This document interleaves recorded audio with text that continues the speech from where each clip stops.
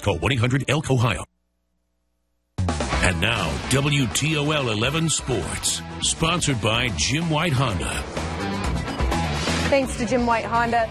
Baseball action tonight. The Indians have been 2-1 since the All-Star break on the road in Kansas City, but doing it without catcher Yan Gomes.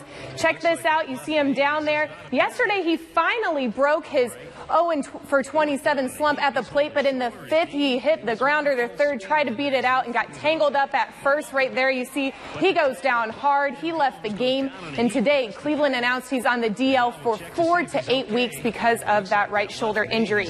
Now, as for the game, first inning, nobody on, and Francisco Lindor hits a solo bomb to right. Say goodbye to that one.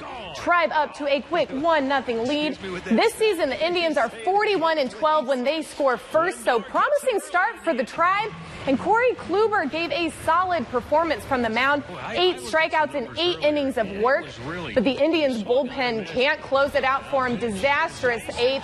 Indians lose 7-3. Tigers hosting the Twins. Second inning, nobody on, and Justin Upton goes yard to left.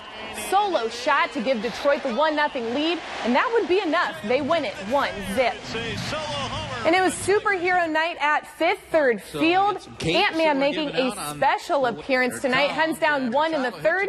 And Dixon Machado hits this double to deep left center. That scores a run. And that ties up the game. We have a tie ball game at Fifth Third.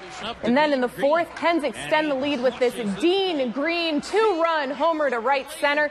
Long gone for Dean Green. Mud Hens tack on a few more and win it 7-5.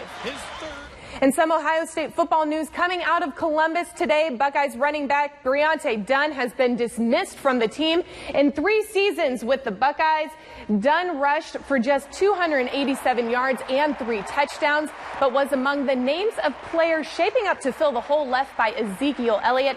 But Ohio State issued a release today saying he violated team rules, and our sources say it was an altercation with a female.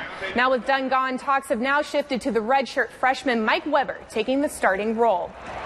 And it's hard to believe the Marathon Classic is over, but yesterday's final round was quite the thriller. A record 4 holes of sudden death.